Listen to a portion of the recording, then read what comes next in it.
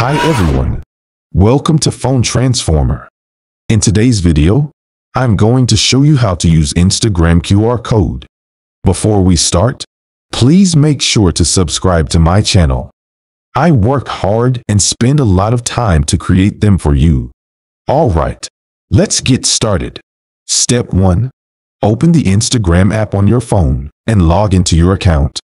Step 2. Tap on your profile photo icon at the bottom right corner of the screen. This will take you to your profile page. Step 3.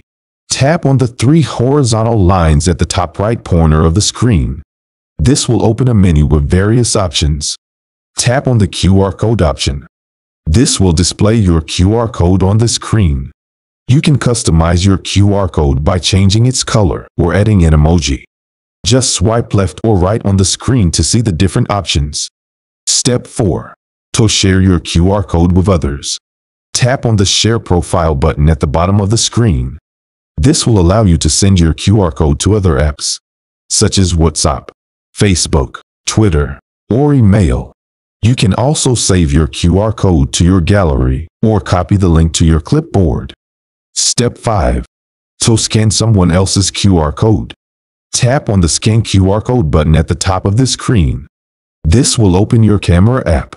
Point your camera at the QR code and wait for it to be recognized. You will then see the profile of the person whose QR code you scanned.